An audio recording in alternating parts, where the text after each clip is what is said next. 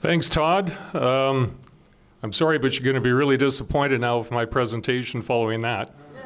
No, just kidding. I have to set this up a little bit, okay? So when I was putting this together, I was quite shocked to discover that there really isn't a lot of things, a lot of history documented about this radio station that was here in Princeton, hence the title, Not Entirely Accurate.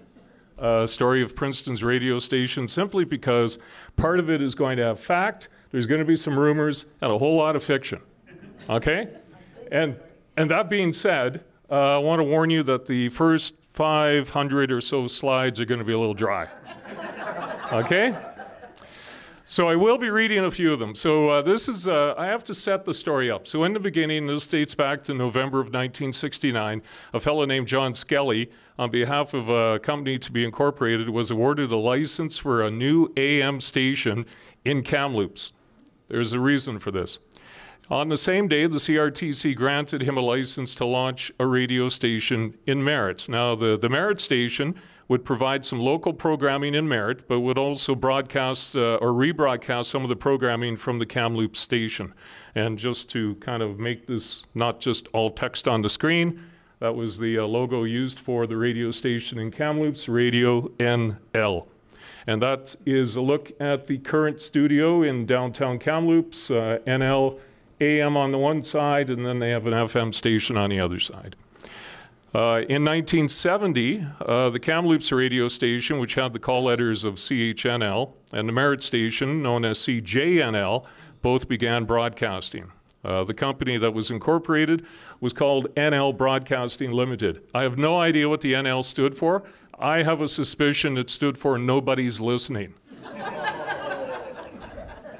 Because it was a small-town radio station operation. Now, both of these stations in Merritt and Kamloops were managed by John Skelly, and they provided full-time operation with a lot of the Kamloops broadcasted, or a lot of the Kamloops programming rebroadcast in Merritt. And that's the Merritt logo, Radio NL, Nobody's Listening. And that's the current studio in Merritt. The station flipped to FM in recent years, and so now it's an FM station, which is quite current with AM stations in the province. In 1971, John Skelly then got the okay to establish a radio station in Princeton. And this is where our story starts. The new Princeton station would rebroadcast programming from both Kamloops and Merritt, and the radio station in Princeton got the call letters of CINL. So all of them were called NL, and they had a little mini network that they called Radio NL. Again, Nobody's Listening. Now, I want to kind of talk a bit about radio networks in the 70s. So as I explained to you, you had Kamloops, Merritt, and Princeton, the NL radio network. In the southern part of the province, you had CKRP in Oliver and Osoyoos, CKGF in Grand Forks, CKSP in Summerland, and CKOK in Penticton. The first three I listed were rebroadcasters, and that was the Okanagan Radio Network.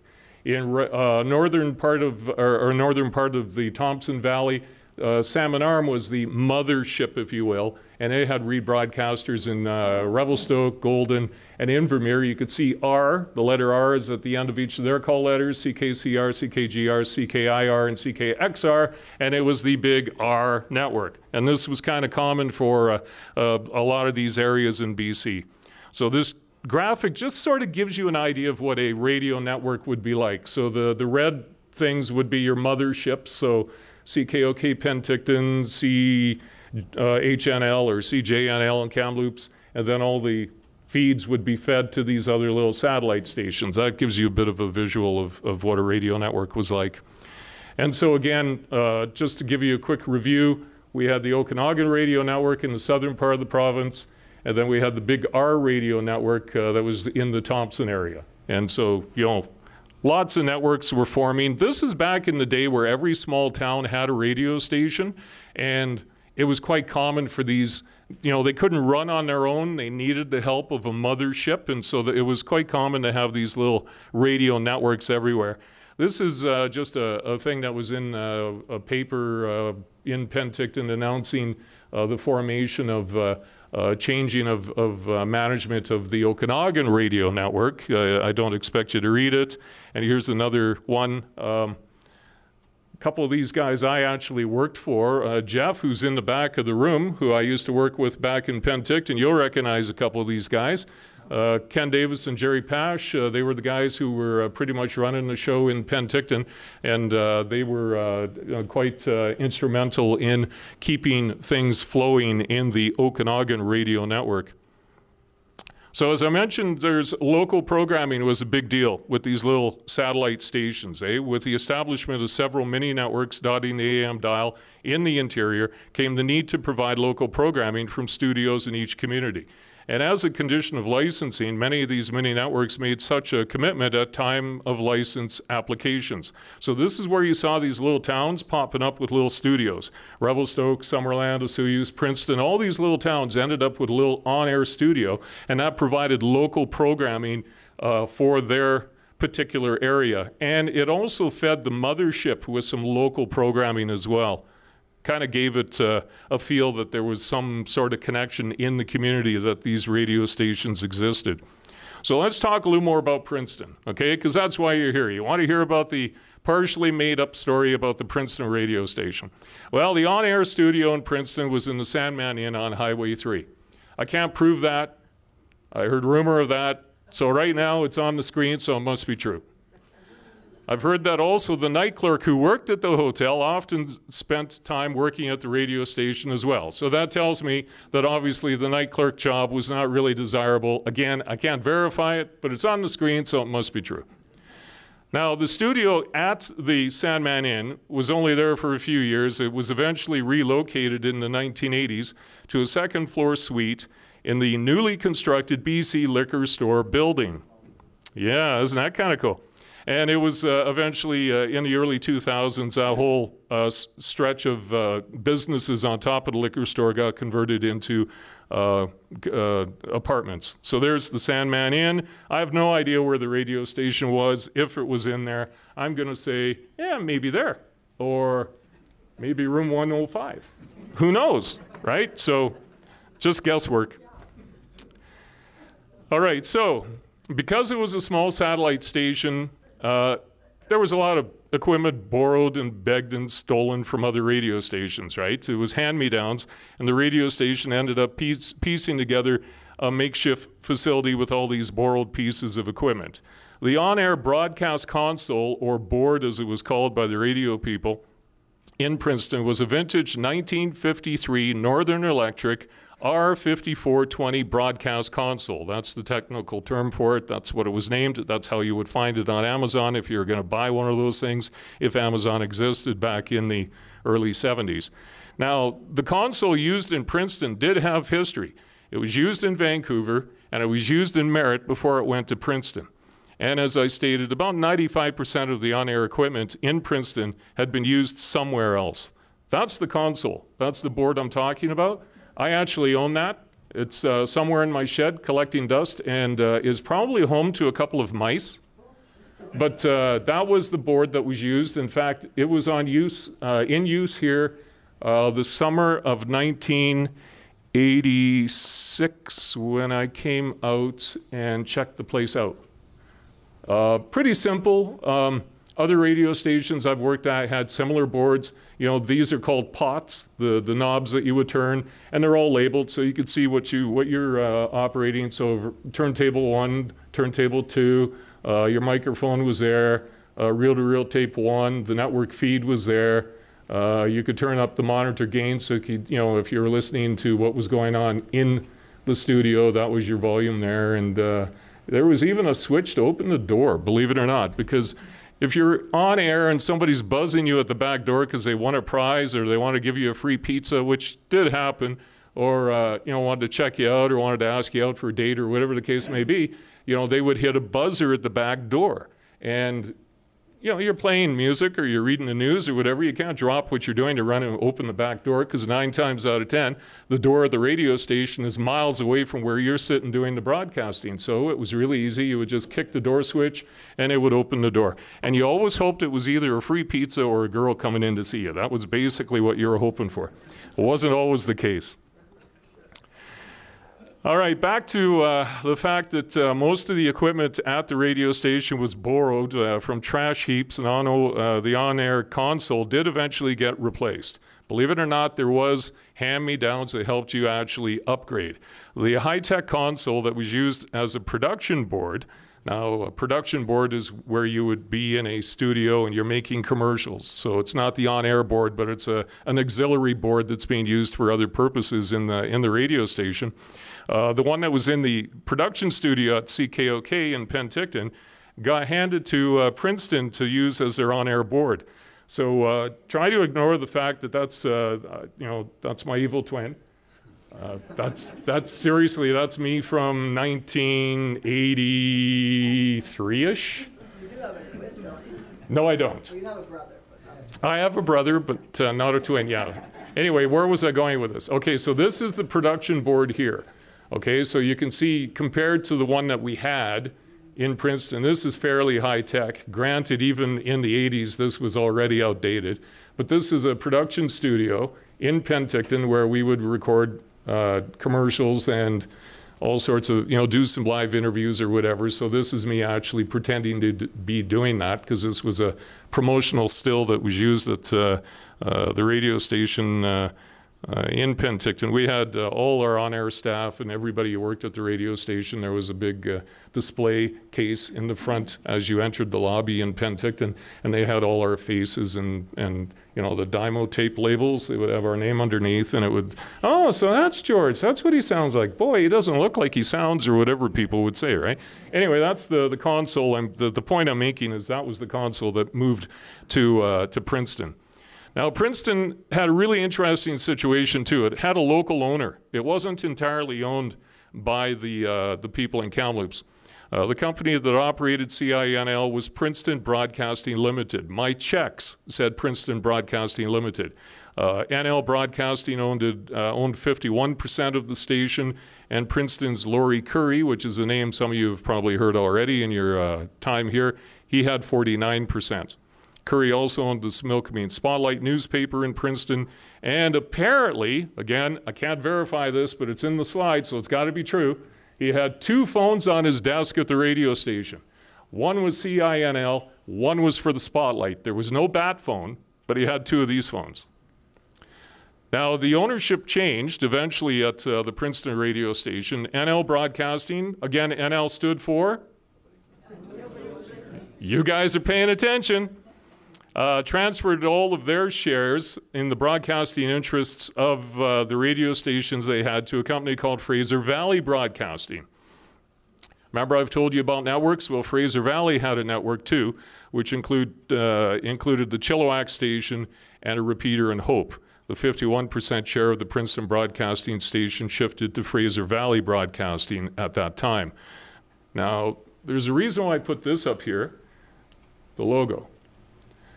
These 2 companies were kind of very closely knit with directors and stuff. So the V's, Fraser Valley and Okanagan Valley, that's what that stood for, which was kind of a cool logo, actually. I thought that was really kind of neat, and I wanted to share that with you. With the change to the Fraser Valley, the call letters changed for the Princeton radio station. It went from CINL to CKRP. Make whatever joke you want about that.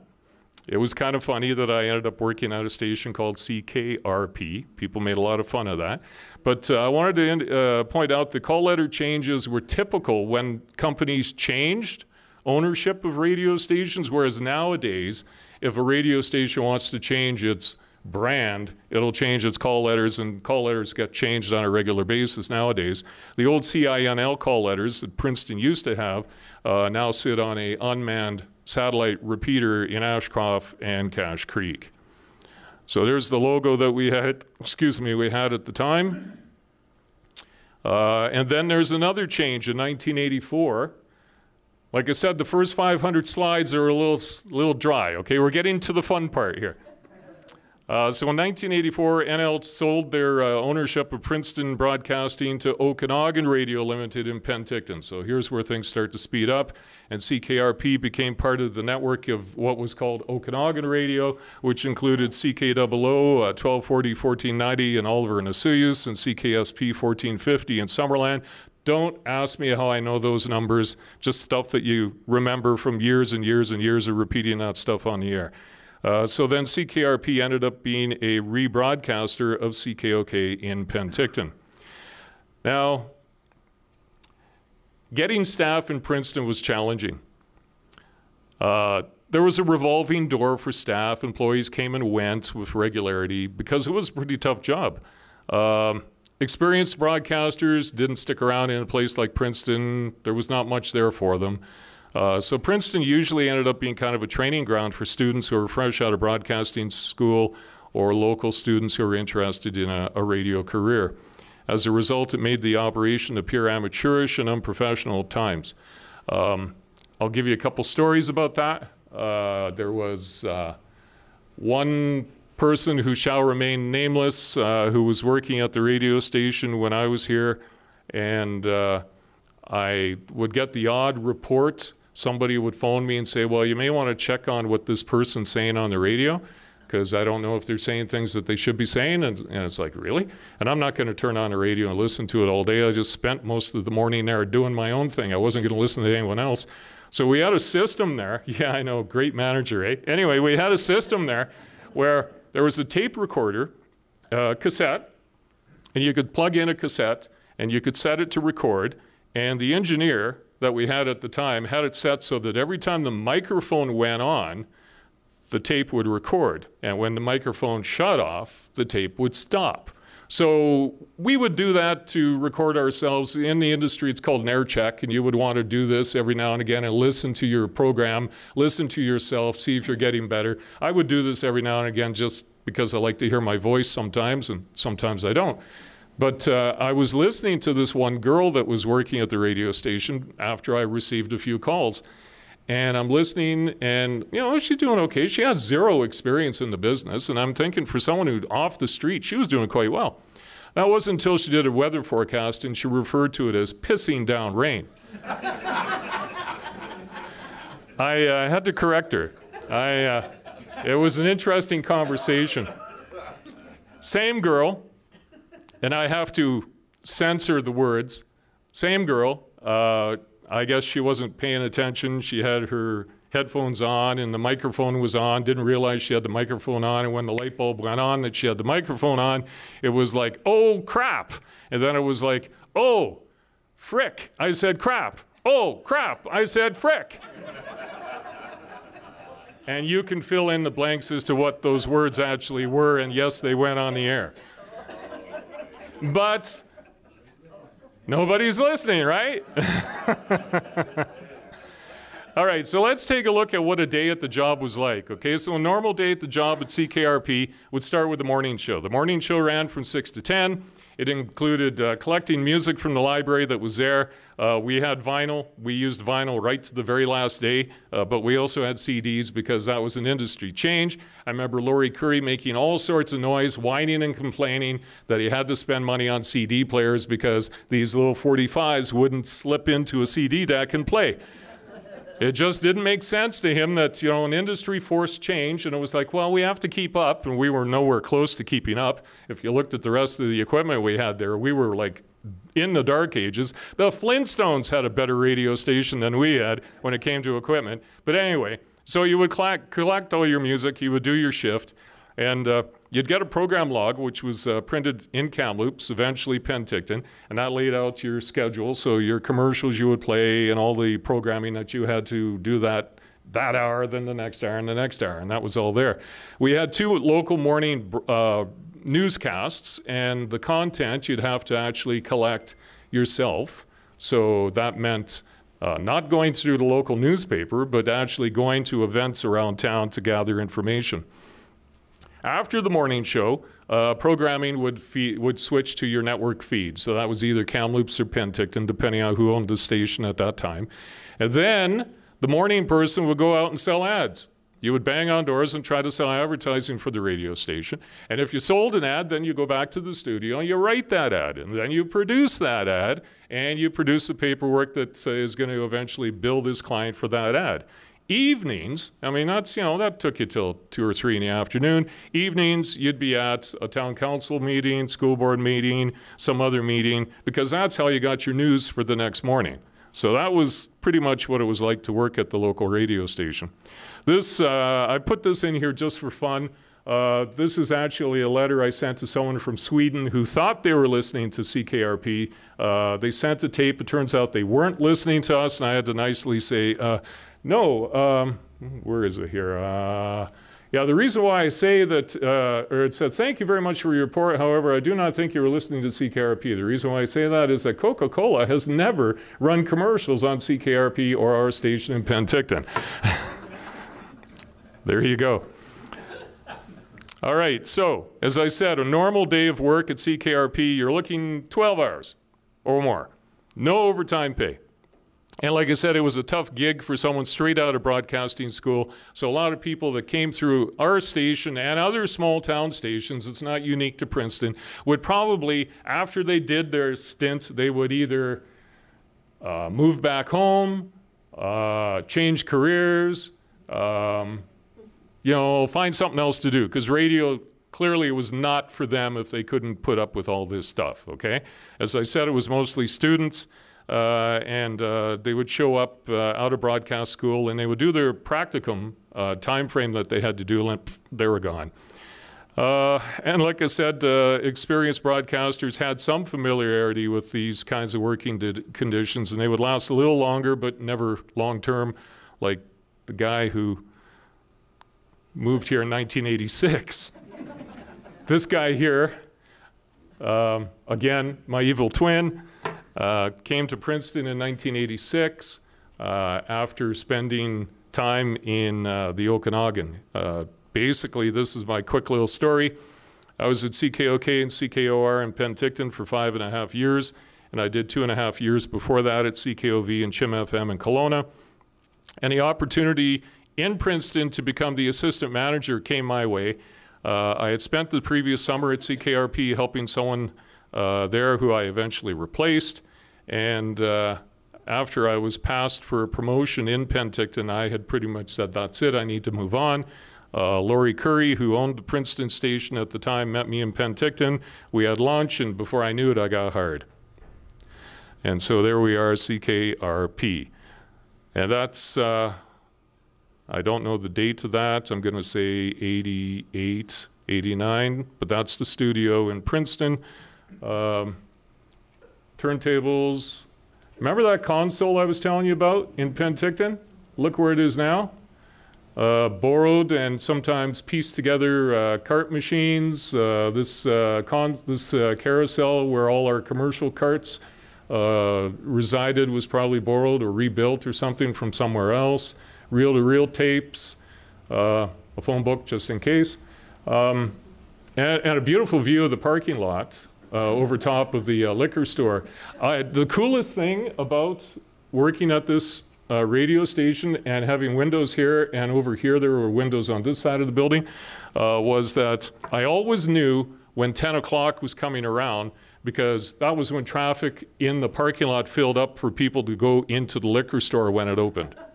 I always knew that 10 o'clock must be close. Okay, so there's another look at that board, okay? A little reminder, and boom, there it is there. Okay, so hand-me-down equipment that cursed me through my career, followed me from Penticton to here. Now, one of the things that we did a lot here in Princeton was on-location broadcasts. They were fun. I had so much fun doing that. In other stations I've worked, they would have a little mini studio, on-air studio that they would take on wheels or something, or a little trailer that they would take. Well, remote broadcasts in Princeton were not like that. We basically had a little mixing board, plugged in a microphone, ran it on a phone line, and we would do what we called cut-ins to the radio station. We'd have someone in the studio, and we would do little cut-ins. So that would be, you know, cutting into the regular hour of broadcasting and do a little interview with whoever we were on location with. So if it was a sponsor, you would do an interview with the sponsor. This is really kind of cool. One of the fun ones we did was the grand opening of the Early Bird on Vermilion Avenue. This is now the location of the Field Store. So instead of cutting a ribbon, the owner, Ernie Lawrence, in his infinite wisdom, thought, you know, it'd be kind of cool to, you know, we're not going to cut a ribbon, we're going to do something else. We're going to cut a 2x4. Brilliant. So here we have Mayor at the time, Gloria Stout, and Lori Curry from the radio station. And they are trying to cut this board with this. And, well, needless to say, this with a ribbon would have been a lot quicker. I don't know that they ever finished this. And by the way, this doesn't translate very well on radio. I mean, I could just imagine doing the play-by-play. And Gloria Stout has just pulled it back all the way, and she's going to now push it back towards Lori, and Curry is going to take a longer pull, and oh no, he's just strained his elbow or whatever, right? They're not going to cut through that board, I'm sorry. And now a word from our sponsor. Yeah. So needless to say, that was kind of an interesting scenario. And as I mentioned here, I talk about some of the on-location broadcasts that we did. We did several over the years. One memorable one was the Early Bird one. Another one that was fun was Customer Appreciation Day at Mohawk. I'll tell you about that in a sec. And then we did the grand opening at Dairy Queen, which was quite memorable because, get this, it was the first time we used cell phones for our on-location. So, I mean, a lot of things were changing for us, and we did actually have cell phones at the radio station. They were flip phones, but they were still cell phones. So this is the Customer Appreciation at Mohawk. My personal vehicle is sitting there with a CKRP magnet on the door because that was all the radio station could afford. And anyway, we did this customer appreciation thing. And the coolest thing about this was we were drawing prizes for stuff. I don't remember what, probably, you know, free gas or something. And just so people would feel on the radio that they were part of it, I had the microphone and I actually dumped it into the bucket and stirred the bucket with the microphone, and it sucked everyone into the event, right? Because now you can hear this whatever sound, and we would pull out a winner's name, and it was a lot of fun. I really enjoyed doing that one. That was and the client, Al Knowles, who had the Mohawk, was a good friend of mine, and he was a lot of fun to be around. We just had a blast. It was a fun afternoon. That's the Dairy Queen.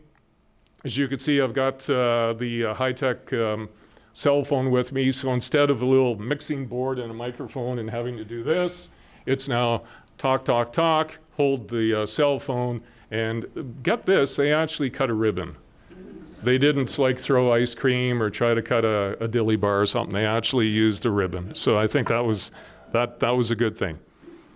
Another thing that the assistant manager or morning announcer at the radio station had to do was be involved in the community. Todd kind of touched on that. You know, so volunteering became a really important part of my life, and I was involved with a lot of things. The Miss Princeton pageant, as it was known then, it's probably not a politically correct term now, that was one of the things I was involved in for quite some time. And when I worked in different radio stations, when you did these things, you were expected to get something called a talent fee, which, you know, is, you know, $50 for being here, $20 for being there, whatever it was. That was not the case in Princeton. It was considered volunteer work. You were volunteered to do this. I have a funny story about an on-location non-talent fee event that a fellow and I attended. This goes back in my time in Penticton, and Jeff will know part of the story, I think. There's an on-air guy I worked with named Kyle Anderson. And the two of us were supposed to introduce Doug and the Slugs. Doug and the Slugs were doing a concert in Penticton, and so we were supposed to introduce Doug and the Slugs. And the promoter had a ZZ Top car, you know, the car from their videos. Apparently it was supposed to be on site, which for some reason did not appear. And he was giving away concert tickets to, I think it was a concert for ZZ Top in Vancouver with hotel accommodations and food and blah, blah, blah. Nice big package of stuff. And so Kyle and I go and we are introduced to the promoter. And the promoter explains to us that this is how this is going to go. And he hands me a ticket and he says, that's the ticket you're going to draw. And it's like, really? That's the ticket I'm going to draw. You know, we have a bucket. All these kids, it's kids, right? You know, I'm talking preteens and maybe some teens at this concert. They're waiting to win this prize to go to Vancouver to see ZZ Top and take mom and dad to the hotel and stuff and all these other things that they had planned. But I have the winning ticket here, which I didn't have to think about. I know is not, there's no winner to this ticket, right? This guy's given me this ticket. It's a prize that's not going to be awarded. And I'm thinking, you sleazeball. So Kyle and I, we walk out to the stage, and we're both looking at each other, and I think we can read each other's minds. And Kyle says to me something along the lines of, what are you going to do? And I said, well, I don't know. What should we do? And we kind of chuckled about, why don't you just drop the ticket in the bucket and pick out another ticket, right? And I thought, you know, that would be the right thing to do to put this guy on the hook. But chances are he would end up, you know, hurting the winner. You know, I didn't want anyone's feelings to be hurt. And I ended up drawing the ticket that he had given me. But that was my introduction to sleazy promoters. And in Princeton, had a couple of experiences with that as well. There was one guy that came in, I can't remember when now, but one guy came in and he had a record he wanted me to play. And I said, yeah, sure, I'll listen to it after my shift and see if it's worthy of going on our playlist or whatever. And he says, no, no, no, I want you to play it now. And it's like, well, no, I'm on the air. I'm like partway through my shift. He says, no, put it on the air, like stick it as your next song. And I said, I haven't even heard this. I need to audition it. You know, I'm not going to do that. Well, he reached into his pocket, pulled out 20 bucks, and he says, here, I'll pay you 20 bucks if you play it. And I said, I have to censor. I think I probably used the frick word and probably the crap word a few times. And basically told him to get out. And so he left, and he left his record. And as soon as I could see him out the window in the parking lot getting into his vehicle, I took the .45, and it became a Frisbee that went across the room, and I do believe it actually stuck in the door. And never got played. It eventually ended up in the garbage. I don't remember the label, I don't remember the song, I don't remember the group. But yeah, you know, you encounter that kind of stuff in small town radio. Back to Miss Princeton. So this is one of the no talent fee of things that I did, and it was MC work. You know, I was the master of ceremonies for a lot of different events around town. I usually joke around and say that it's part of my community service commitment, you know, from the Federal Witness Protection Program. And some people actually believe that. And if you do, it's not true. Anyway, so that's me doing one of these things. This next slide is kind of interesting because here I am. This is and don't ask me how I remember this stuff, just some of this stuff I remember. This is at the high school, I think, but it was a lunch auction. All the candidates for Miss Princeton that year made a lunch, and here I am doing a lunch auction. So this particular candidate is really kind of cool. I don't know if anyone recognizes her, but this is Barb Gould. Oh. She and I currently sit on Princeton Town Council. And so this is Barb as a young girl in high school with her lunch, which, by the way, was delicious. And me doing the thing. Had no idea that 20-some years later we'd be working together on town council. But I thought that was kind of a cool little story to share with you. Let's move on.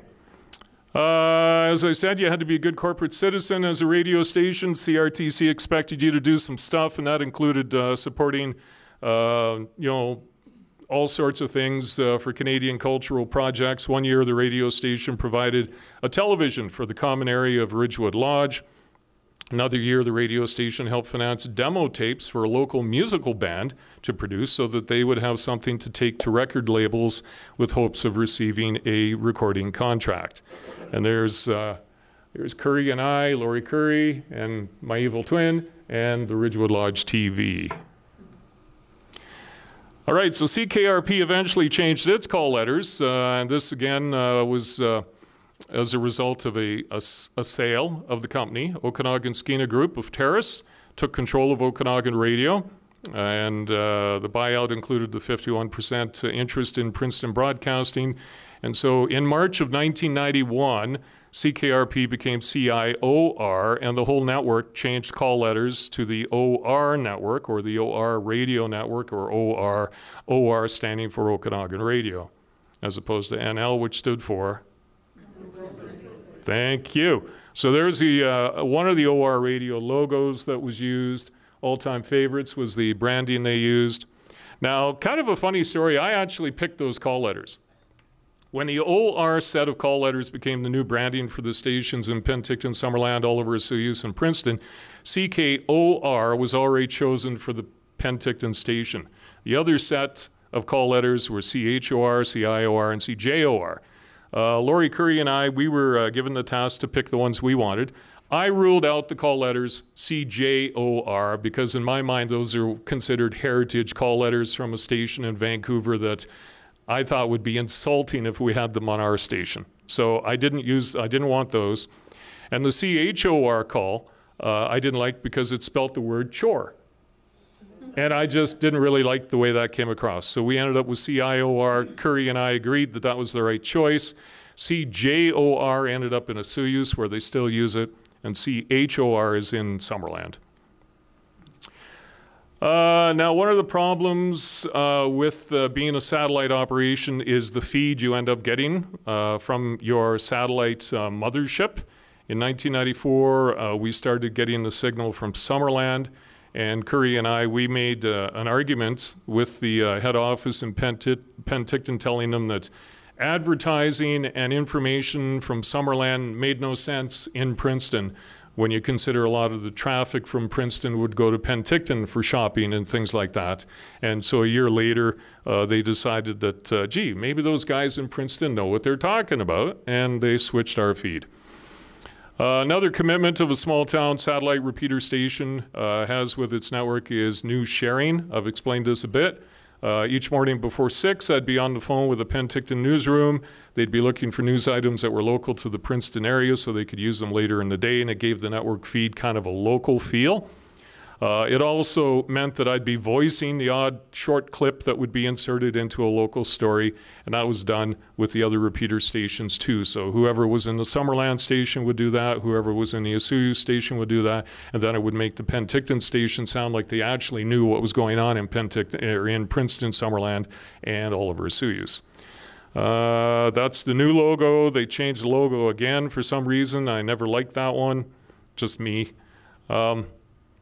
Now, there were some big stories that broke here, too. You know, Princeton being a small town, believe it or not, there are big stories. And I'm not talking sensational headline stories you see in local newspapers. And that's just my dig at local newspapers. There were big stories that happened here.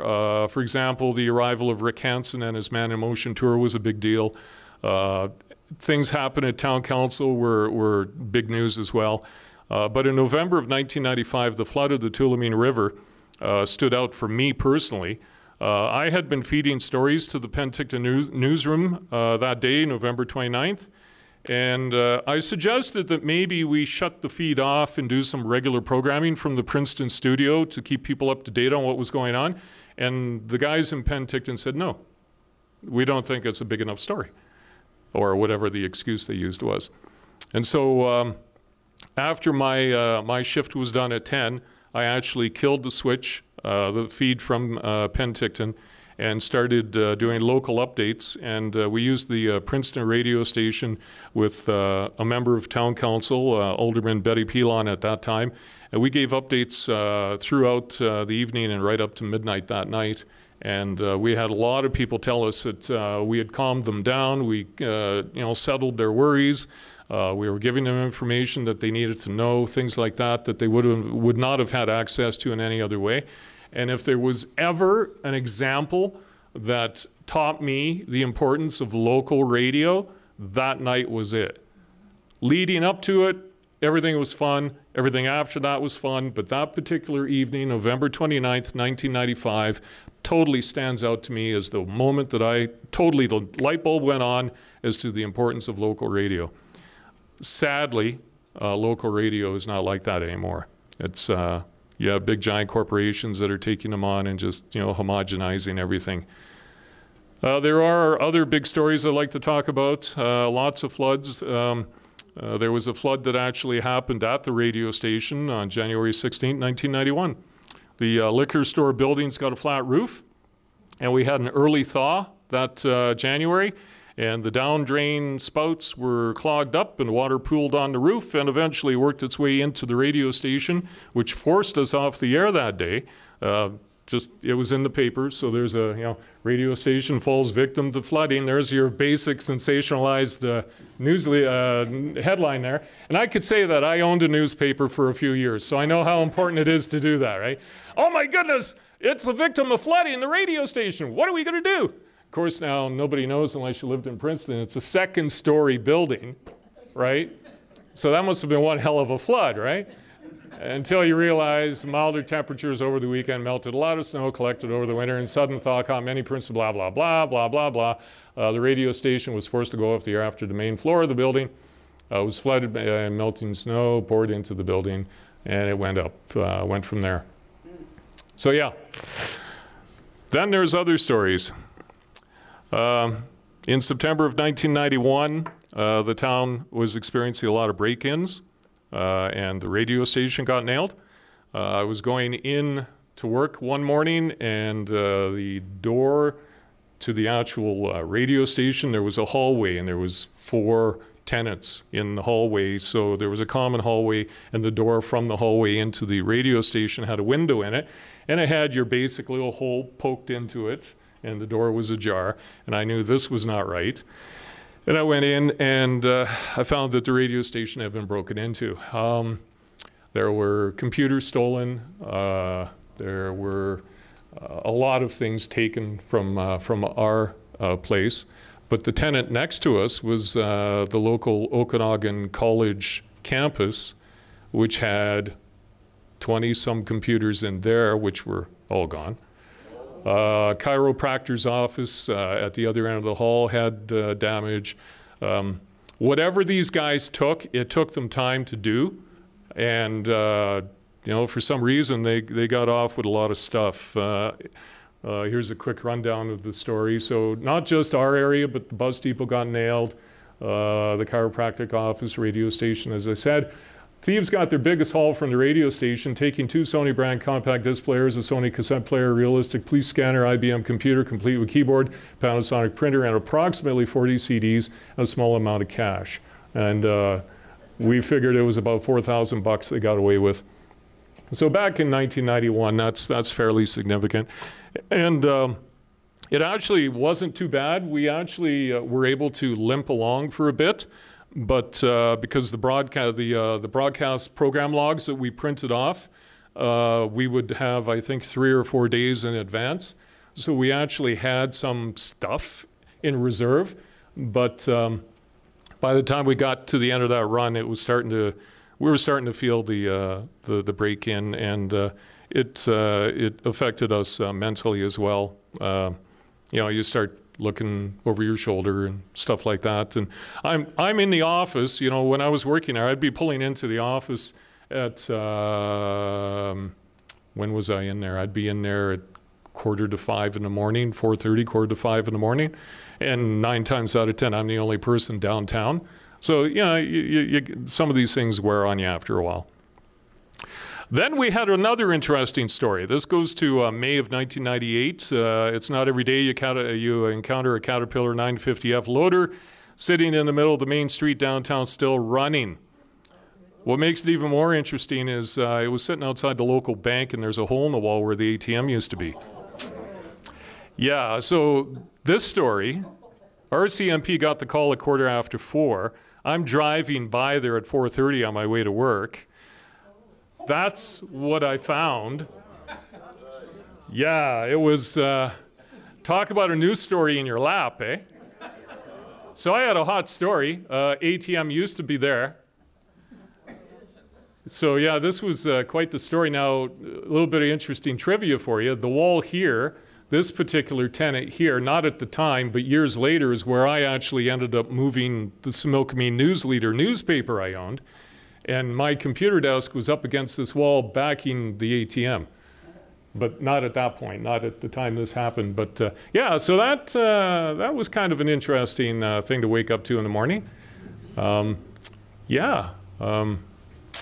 Think of that quite often. And Dawn Johnson actually took that photo for her newspaper, so I appreciate her letting me use that. Bill Miner Days was another event that came around in 1990. It was supposed to, set the world on fire, and it only attracted between 3,500 and 4,000 people, which was about half of what they were hoping for. And I had actually interviewed the organizers of that event one morning, and the local paper covered that, and we'll talk about that in a sec.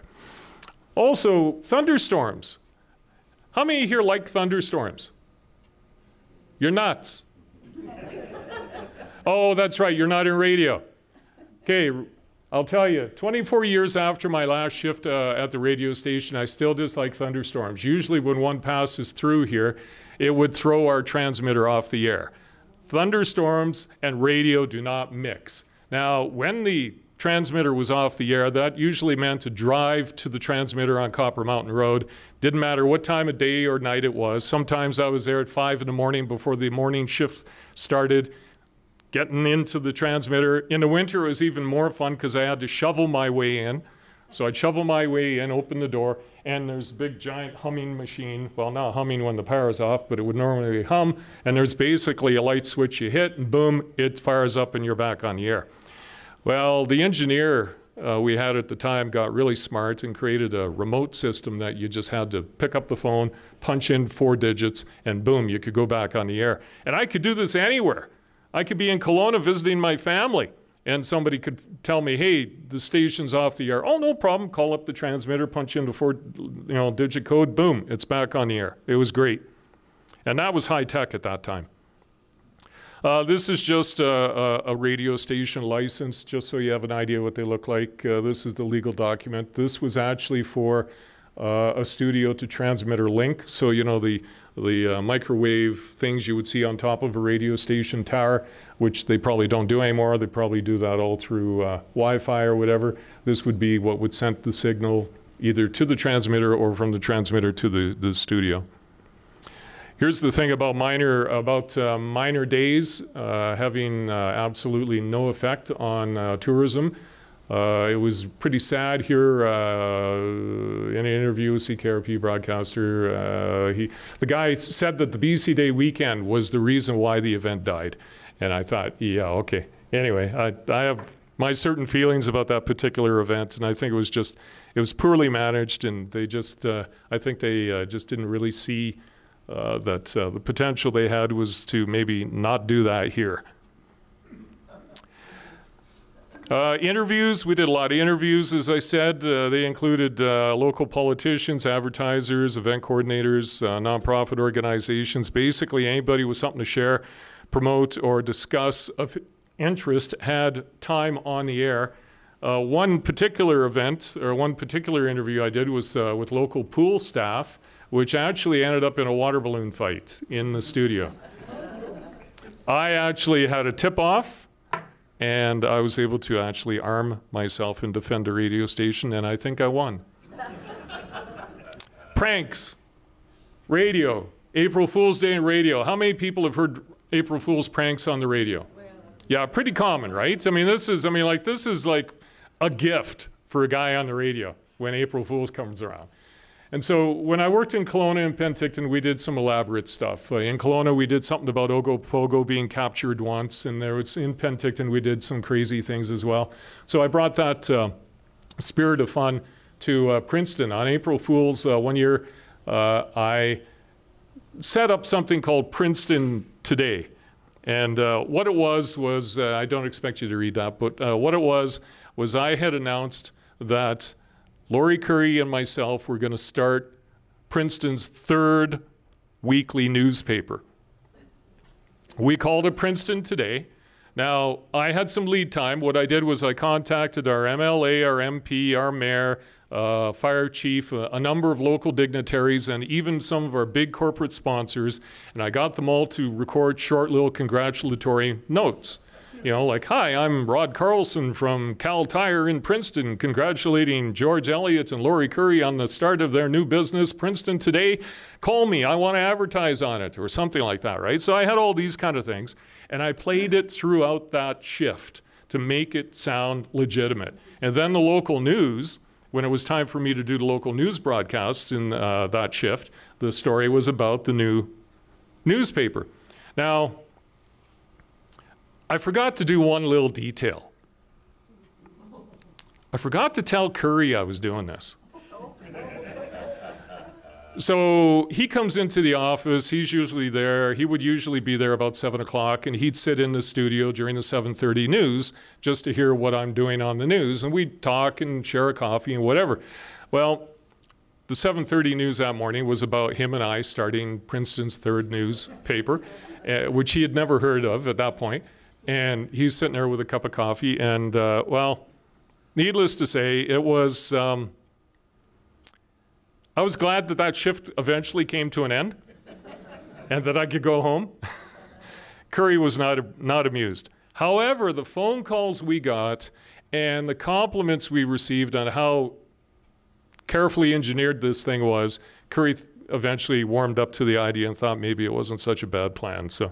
But it was kind of funny. And this article actually ran in the News Leader, which oddly enough is a newspaper I eventually bought and operated. But the story was about us doing this, and everybody had so much fun with that prank.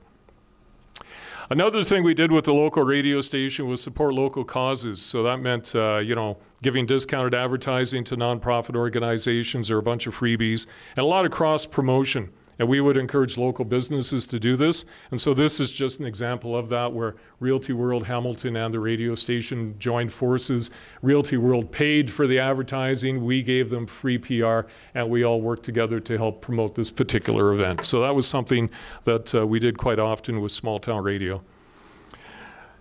And then the local radio station came to an end. April 29, 1999, this was my last day on air here. Okanagan Skeena Group did not see CIOR as profitable, and they decided to shut the local studio down. I knew about it about a month or two beforehand. They gave me my walking papers the day before I expected it to happen, and my 21-year broadcasting career came to an end.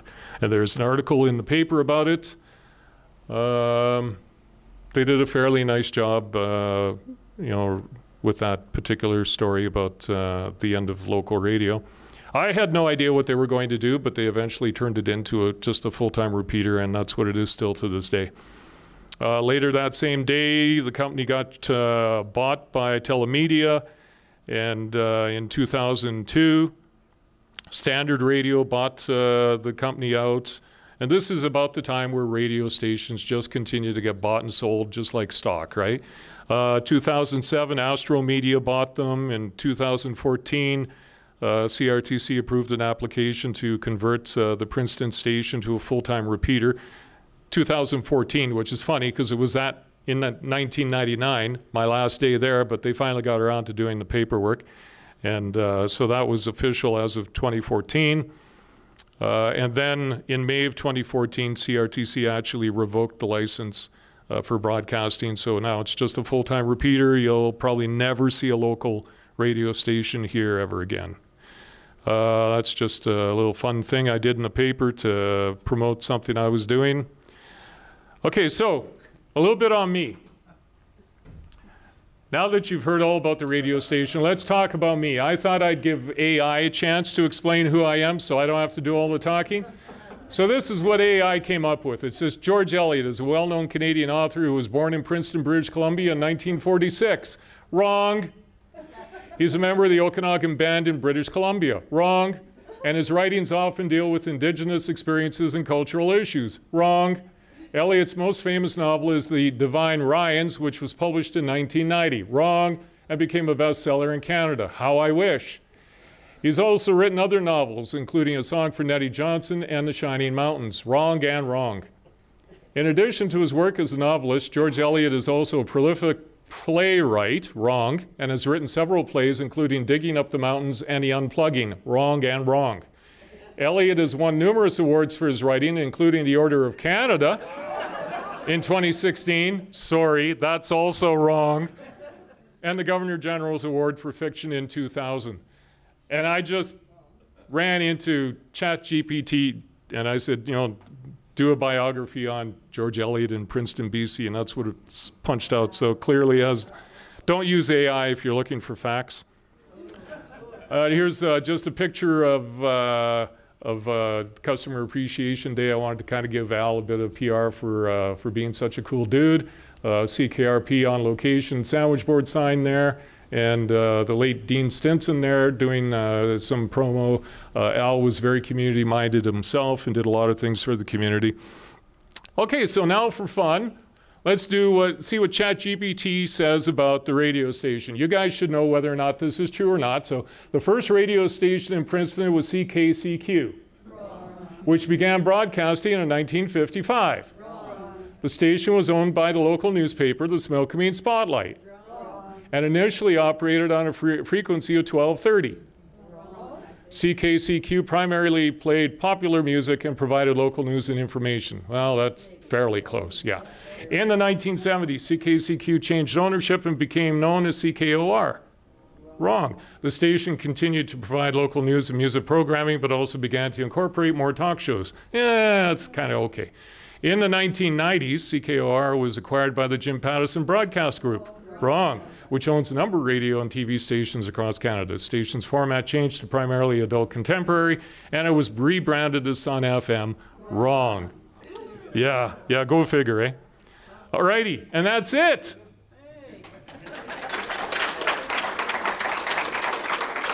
You have learnt the not entirely accurate story of Princeton's radio station. I hope you enjoyed it as much as I had giving it to you. So have a great rest of your day. Thank you.